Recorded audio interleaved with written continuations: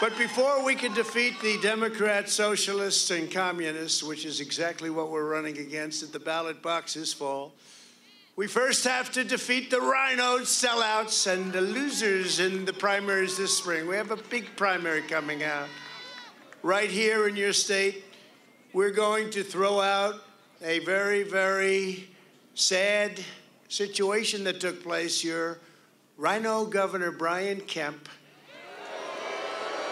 and we're going to replace him with a very strong person and a fearless fighter and somebody that frankly got screwed in the last election, David Perdue. Never lost in his life. Unlike Kemp and his crony Brad Raffensperger, David Perdue will never surrender to Stacey Abrams and the militant radical left. Not going to happen. With your vote, we're going to rescue the state of Georgia from the RINOs.